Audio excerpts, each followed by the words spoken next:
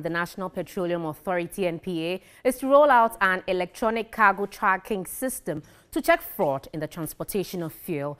Vice President Dr. Mahmoud Bawumia, who launched the tracking system, says it will assist government to save $200 million from illicit transportation of fuel.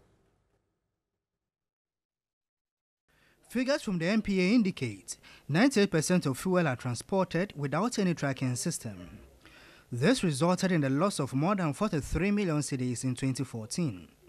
Again, some $200 million, representing 1.1 million cedis annually, is also lost through illegal fuel transportation. Due to the problem, the National Petroleum Authority has rolled out an electronic tracking system. The system is expected to check standards and monitor tanker drivers in their operation. Vice President Dr. Mahmoud Bawumia says the system will enhance government revenue mobilization. Plans to deploy automatic tank gauging and stock management and monitoring systems at retail outlets in the country this year.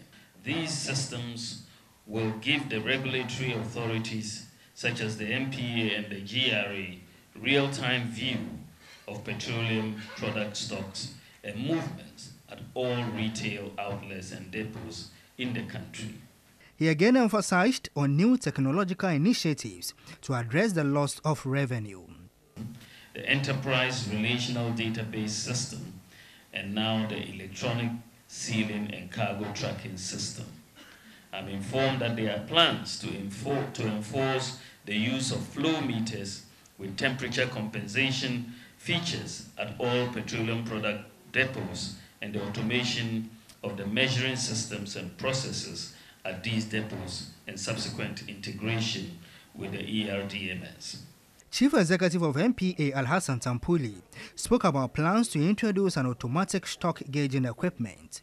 Every day when we wake up, we can tell the stock level in the station in my holy town of Gushigu, or in Karaga, or in Hamili, Aflao, Elubo, any part of the country, we can have visibility and see what drops in and what goes out and what goes off at the end of the day.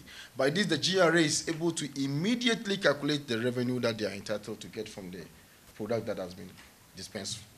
Deputy Minister of Energy, Dr. Amin Adam, called on owners of tanker drivers to remunerate their drivers adequately to stop them from smuggling.